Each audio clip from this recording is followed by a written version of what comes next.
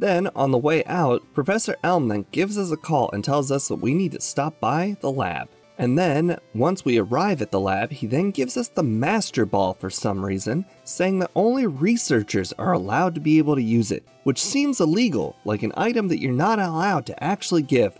Once in Victory Road, I then make sure not to cut anything, as it's a very short Victory Road, and I mean really short. As you can see, we have literally already arrived, and it's been like 20 seconds. The rival arrives, tells us his team is far stronger now and that we have no chance.